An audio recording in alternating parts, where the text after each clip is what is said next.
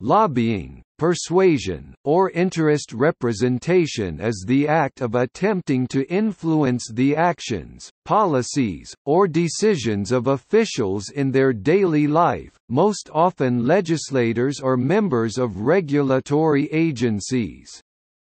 Lobbying is done by many types of people, associations and organized groups, including individuals in the private sector, corporations, fellow legislators or government officials, or advocacy groups, interest groups.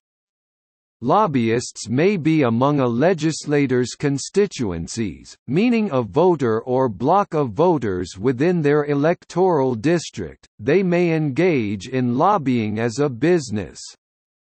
Professional lobbyists are people whose business is trying to influence legislation, regulation, or other government decisions, actions, or policies on behalf of a group or individual who hires them. Individuals and non-profit organizations can also lobby as an act of volunteering or as a small part of their normal job. Governments often define and regulate organized group lobbying that has become influential. The ethics and morals involved with lobbying are complicated. Lobbying can, at times, be spoken of with contempt, when the implication is that people with inordinate socio-economic power are corrupting the law in order to serve their own interests. When people who have a duty to act on behalf of others, such as elected officials with a duty to serve their constituents' interests or more broadly the public good, can benefit by shaping the law to serve the interests of some private parties, a conflict of interest exists.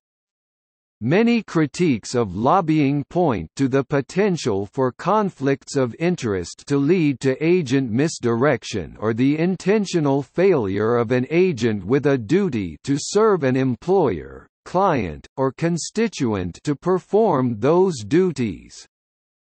The failure of government officials to serve the public interest as a consequence of lobbying by special interests who provide benefits to the official is an example of agent misdirection.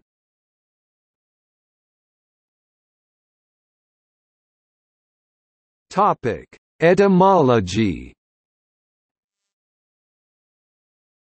In a report carried by the BBC, an OED lexicographer has shown that, "...lobbying," finds its roots in the gathering of members of Parliament and peers in the hallways, lobbies, of the UK Houses of Parliament before and after parliamentary debates where members of the public can meet their representatives. One story held that the term originated at the Willard Hotel in Washington, D.C., where it was supposedly used by President Ulysses S. Grant to describe the political advocates who frequented the hotel's lobby to access Grant, who was often there in the evenings to enjoy a cigar and brandy, and would then try to buy the president drinks in an attempt to influence his political decisions.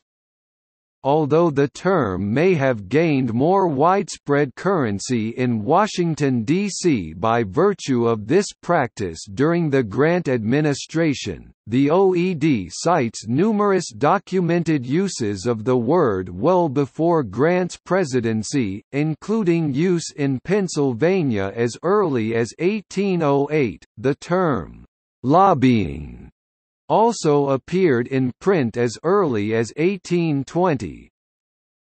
Other letters from Washington affirm that members of the Senate, when the compromise question was to be taken in the House, were not only lobbying about the representatives' chamber, but also active in endeavoring to intimidate certain weak representatives by insulting threats to dissolve the Union. Dictionary definitions.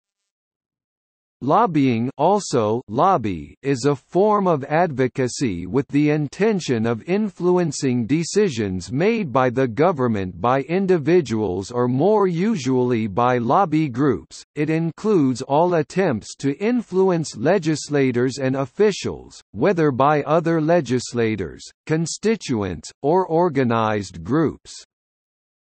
A lobbyist is a person who tries to influence legislation on behalf of a special interest or a member of a lobby.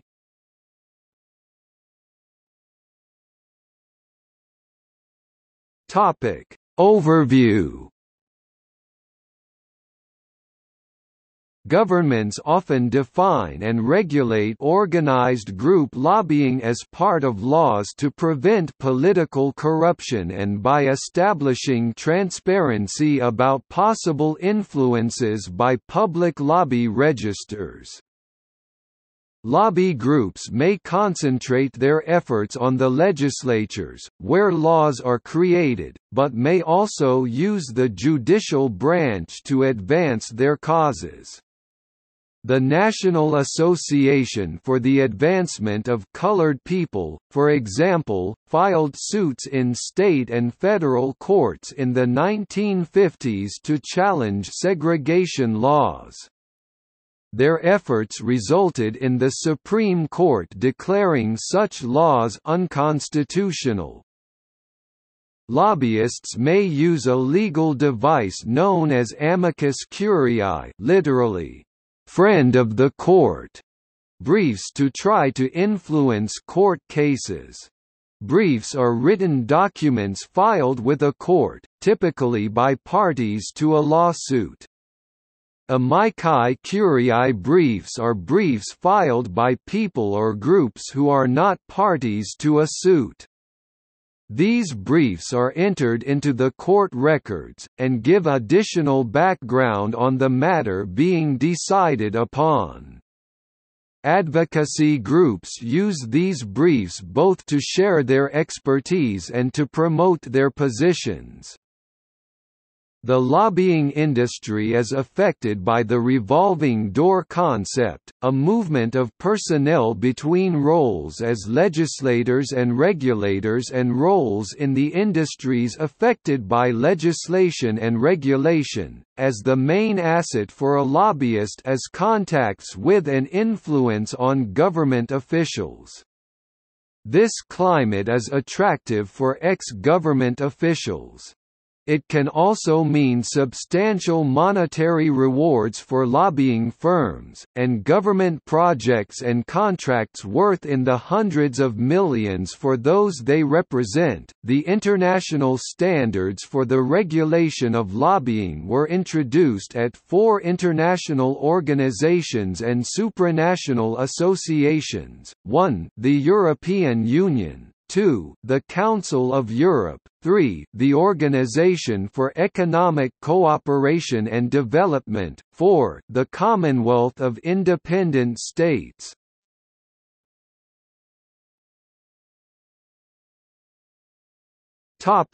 History.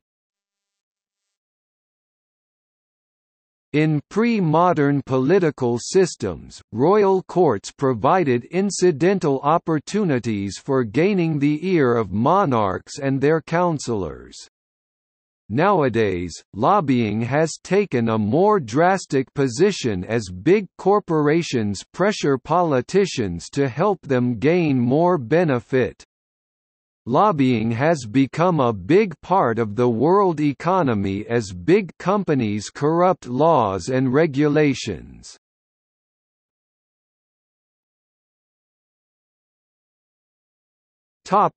Impact. Kellogg School of Management found that political donations by corporations do not increase shareholder value.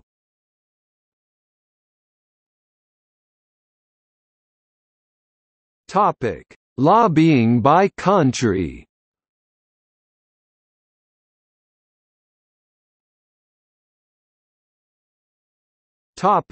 Australia.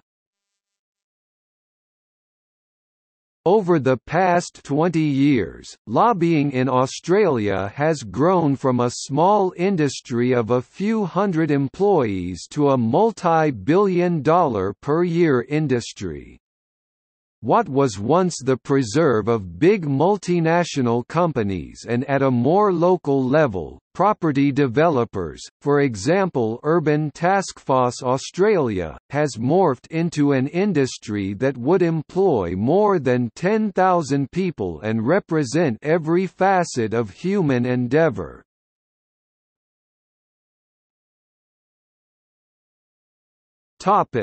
Public lobbyist registers.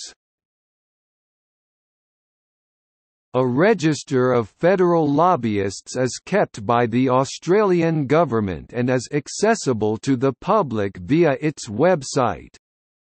Similar registers for state government lobbyists were introduced between 2007 and 2009 around Australia. Since April 2007 in Western Australia, only lobbyists listed on the state's register are allowed to contact a government representative for the purpose of lobbying. Similar rules have applied in Tasmania since 1 September 2009 and in South Australia and Victoria since 1 December 2009.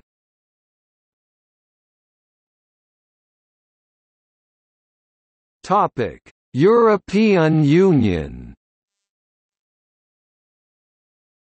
The first step towards specialised regulation of lobbying in the European Union was a written question tabled by Alman Metten, in 1989. In 1991, Mark Gale, chairman of the Committee on the Rules of Procedure, the Verification of Credentials and Immunities, was appointed to submit proposals for a code of conduct and a register of lobbyists. Today lobbying in the European Union is an integral and important part of decision-making in the EU. From year to year lobbying regulation in the EU is constantly improving and the number of lobbyists increases. According to Austrian member of the European Parliament, MEP, Hans-Peter Martin, the value of lobby invitations and offers each individual MEP receives can reach up to €10,000 per week. In 2003, there were around 15,000 lobbyists, consultants, lawyers, associations, corporations, NGOs etc. in Brussels seeking to influence the EU's legislation. Some 2,600 special interest groups had a permanent office in Brussels. Their distribution was roughly as follows: European trade federations 32%, consultants 20%, companies 13%, NGOs 11%, national associations 10%, regional representations 6%, international organizations 5%, and think tanks 1%. Lehman, 2003, ppe. In addition to this, lobby organizations sometimes hire former EU employees, a phenomenon known as the revolving door, who possess inside knowledge of the EU institutions and policy process. A report by Transparency International EU published in January 2017 analyzed the career paths of former EU officials and found that 30% of members of the European Parliament who left politics went to work for organisations on the EU lobby register after their mandate, and approximately one-third of commissioners serving under Barroso took jobs in the private sector after their mandate, including for Uber, ArcelorMittal, Goldman Sachs and Bank of America Merrill Lynch. These potential conflicts of interest could be avoided if a stronger ethics framework would be established at the EU level, including an independent ethics body and longer cooling-off periods for MEPs. In the wake of the Jack Abramoff Indian lobbying scandal in Washington, D.C., and the massive impact this had on the lobbying scene in the United States, the rules for lobbying in the EU, which until now consist of only a non-binding code of conduct, may also be tightened. Eventually, on the 31st of January 2019, the European Parliament adopted binding rules on lobby transparency. Amending its rules of procedure, the Parliament stipulated that MEPs involved in drafting and negotiating legislation must publish online their meetings with lobbyists. The amendment says that rapporteurs, shadow rapporteurs or committee chairs shall, for each report, publish online all scheduled meetings with interest representatives falling under the scope of the Transparency Register database of the EU.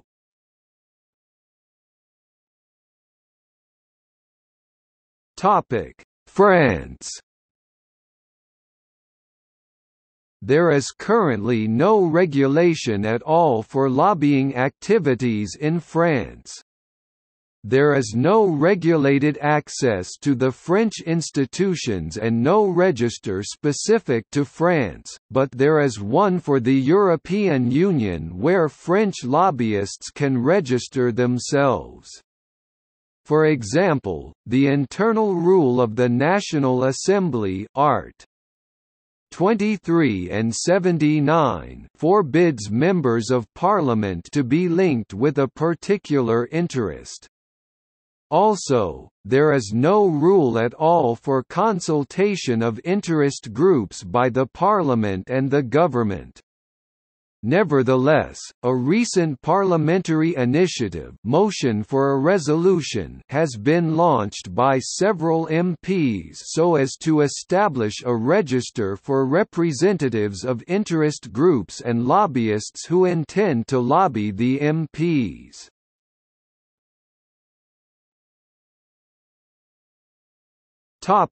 Italy.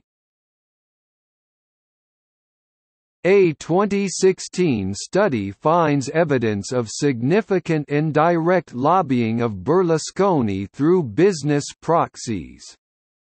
The authors document a significant pro-Mediaset, the mass media company founded and controlled by Berlusconi, bias in the allocation of advertising spending during Berlusconi's political tenure, in particular for companies operating in more regulated sectors.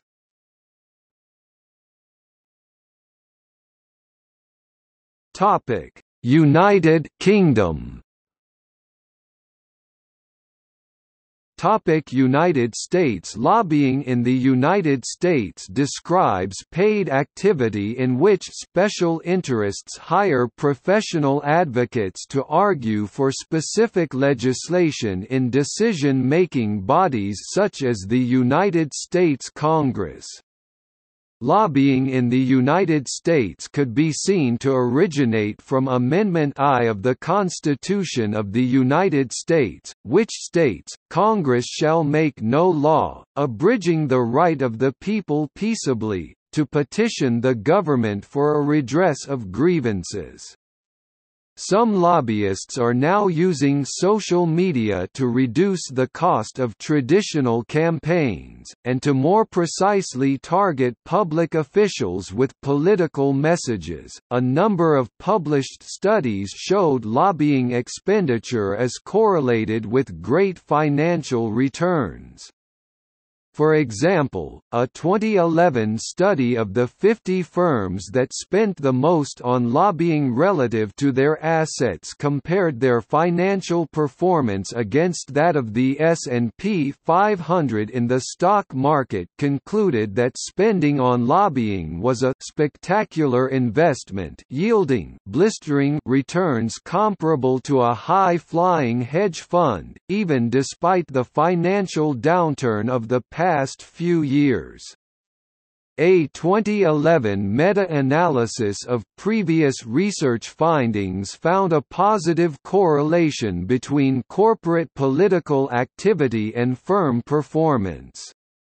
Finally, a 2009 study found that lobbying brought a substantial return on investment, as much as 22,000% in some cases.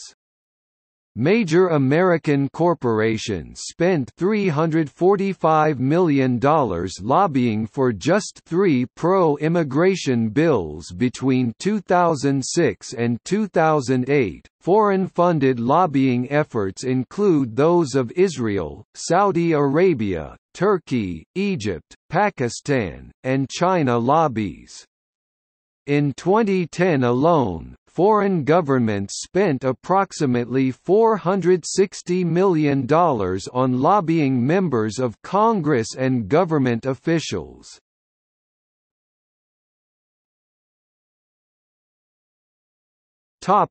Other countries. Other countries where lobbying is regulated in parliamentary bills include Canada. Canada maintains a registry of lobbyists. Israel, 1994. India. In India, where there is no law regulating the process, lobbying had traditionally been a tool for industry bodies like FICCI and other pressure groups to engage with the government ahead of the national budget. One reason being that lobbying activities were repeatedly identified in the context of corruption cases. For example, in 2010, leaked audio transcripts of Nira Radia. Not only private companies but even the Indian government has been paying a fee every year since 2005 to a U.S. firm to lobby for to the Indo-US civilian nuclear deal. In India, there are no laws that define the scope of lobbying, who could undertake it, or the extent of disclosure necessary. Companies are not mandated to disclose their activities and lobbyists are neither authorized nor encouraged to reveal the names of clients or public officials they have contacted. The distinction between lobbying and bribery still remains unclear. In 2012, Walmart revealed it had spent $25 million since 2008 on lobbying to enhance market access for investment in India. This disclosure came weeks after the Indian government made a controversial decision to permit FDI in the country's multi-brand retail sector. Ukraine. In 2009, a special working group of the Ministry of Justice of Ukraine developed a draft law on lobbying. However, this bill was not introduced into the Parliament of Ukraine, Kazakhstan, since the last century. Since 1998, Kazakhstan has been trying to pass a law on lobbying. The National Chamber of Entrepreneurs of Kazakhstan, Atamakan, is one of the first official lobbying structures in the country. But there are other examples. See also